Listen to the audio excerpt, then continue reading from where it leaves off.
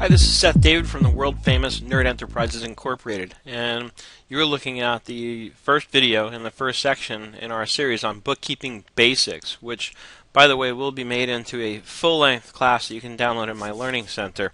So this is just kind of a preview and an overview. And in the first section on bookkeeping basics, we're talking about the different account types. Before you can get into anything else, you really need to understand that there's really just 5 different account types, generally speaking. We have our assets, we have our liabilities, our equity, and those are your balance sheet accounts. And we have our income, and we have our expenses, and those are your profit and loss accounts. This over here, the net income, is just a function of the income minus the expenses, of course, not really an account type. Now, if you look in any accounting system, these are the 5 categories of accounts. There's no ifs, ands, buts, there's no exceptions. This is it. But what most accounting systems do is they subdivide these sections into special types of accounts. So, for example, if I look in a QuickBooks chart of accounts, like the one I've got here, you'll notice we have the type. Now, one of the first type is a bank. A bank is a special type of asset account, and as far as QuickBooks is concerned, it's a special type of asset account that lets you write checks and record deposits. That's the whole key to a bank account. That's why a lot of times when clients ask me how they should record their expenses that they pay out of their pocket, I tell them to create a bank account and call it petty cash, because then you can just write checks and it's easy for them to understand, okay, I paid for something, I'm going to record a check in QuickBooks, and since I paid cash, I'm going to use the petty cash account, which is set up as the type bank account. We have other current assets, fixed assets. These are all still assets. They're just special types, but they all still fall under this general heading of assets. Then we have our liabilities, which I've given you examples of the different types here. So we have accounts payable, credit cards, loans from banks. These are loans made by others to us. That's why it's a liability, because we got to pay it back. Lines of credit, sales tax payable, prepaid revenues. Also a liability. If somebody pays me for services before I've actually performed the service, then I have to do one of 2 things. Either I have to perform the service or I've got to pay the money back. Either way, it's a liability until I've done one or the other. Finally, in the balance sheet, we have equity accounts, and generally speaking, these are specific to the type of entity formed. So, for example, if I've got a corporation, I'm going to have shareholder contributions, and the second one should actually say shareholder distributions. So let's fix that.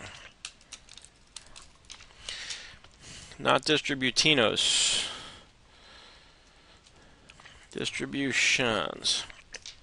Member capital would be for LLCs. Partner capital for, of course, my sense of humor comes in here. You guessed it, a partnership. And then retained earnings, of course, applies to all the types. There are other equity accounts that you'll find in there.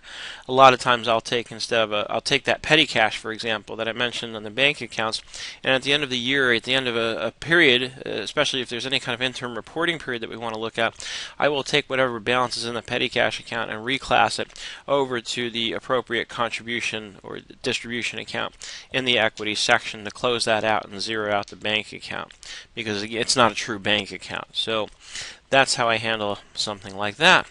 Then coming over, looking at the profit and loss accounts, I've got my income and expenses, and of course under income it's pretty straightforward. We've got product sales or consulting income as very general examples, and of course when we look at a specific company, we're going to see variations on these and things that would fall under these headings. For example, in the example we use here in this this series rather, I've got lemonade sales. That's my product sales. We're going to do a lemonade stand.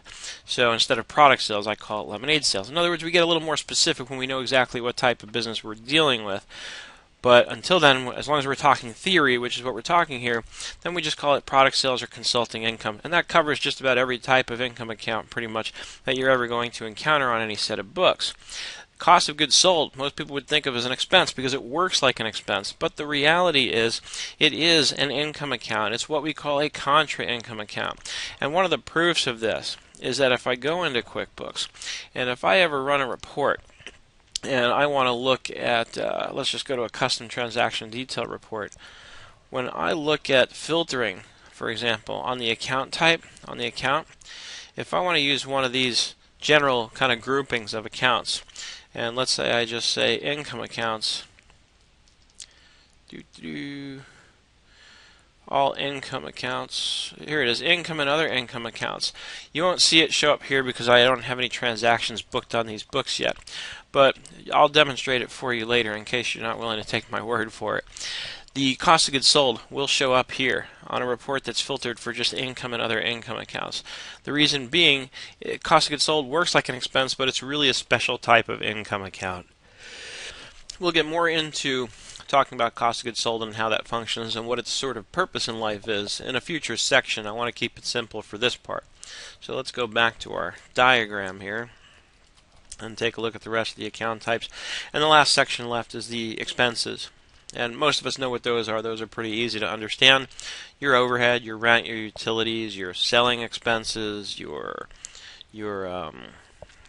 office, your professional services, consulting, so on and so forth. You know, you can add to the list ad infinitum. Anything pretty much that doesn't fall into, you know, any of the other sections. Of course, at this point we're left with expenses. But generally speaking, they're the things we pay for. Things we pay for in order to get the business going that aren't directly tied into the production of income.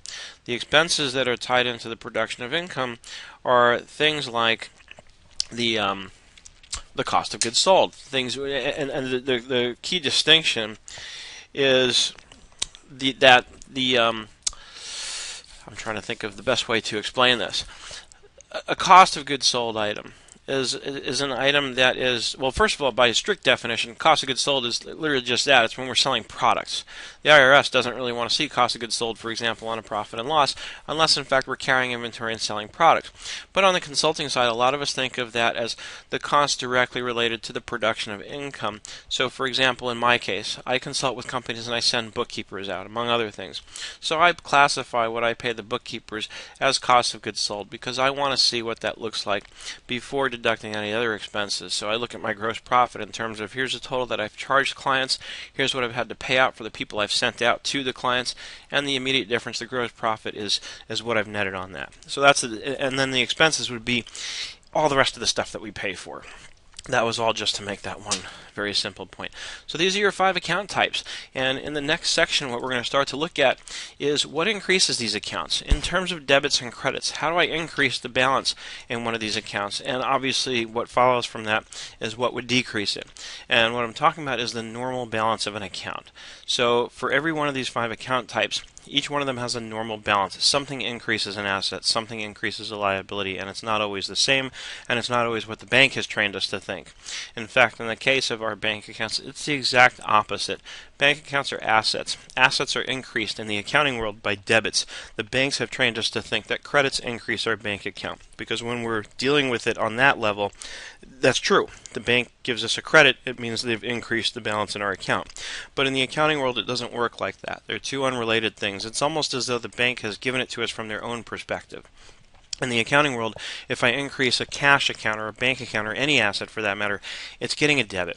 And the reason I think even in this day and age, or maybe even especially in this day and age, when people are using computer programs like QuickBooks to do the bookkeeping, it's so important to understand that, because when you get beyond the very basic transactions, if you understand your debits and credits and specifically how that translates in terms of how the transactions you post are going to impact your financial statements, then that will make you a much more powerful bookkeeper or accountant, because when you get into complex transactions, you want to start thinking it through in terms of what should this look like on the balance sheet and or what should this look like on the profit and loss statement. And of course, many transactions affect both. So if I understand that, then I can start thinking in terms of, okay, now that I understand what it should look like, how does that translate in terms of debits and credits? And when I understand that, then I can get into a transaction in QuickBooks, a form that QuickBooks gives me, such as a check, and I can think in terms of how I need to record that check in order to accomplish what I want to. And a very good example of where this becomes important to understand is when you're booking payroll.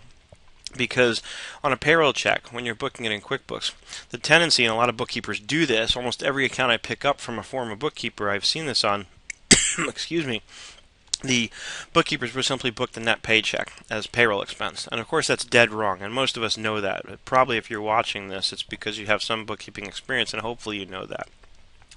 Reality is, when you understand your debits and credits, then you understand that when I'm booking payroll, I need to debit an expense for the entire amount of the payroll. I also need to show the liabilities that were taken out of that paycheck. So my check has to net out to the net pay.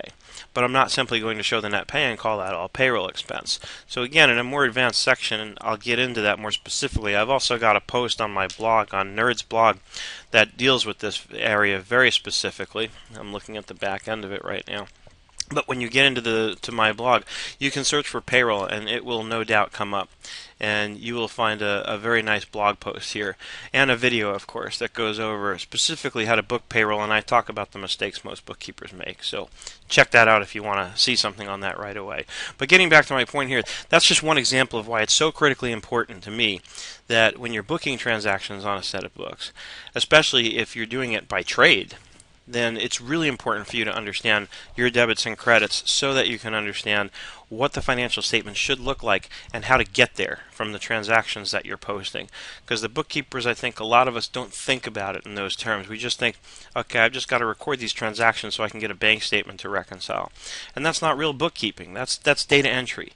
Real bookkeeping says, you know what, I have to understand how the nuts and bolts part of it that I'm working on when I'm recording these transactions affects the bigger picture. The bigger picture, of course, again, being what's the balance sheet going to look like and what's the profit and loss going to look like when I'm done.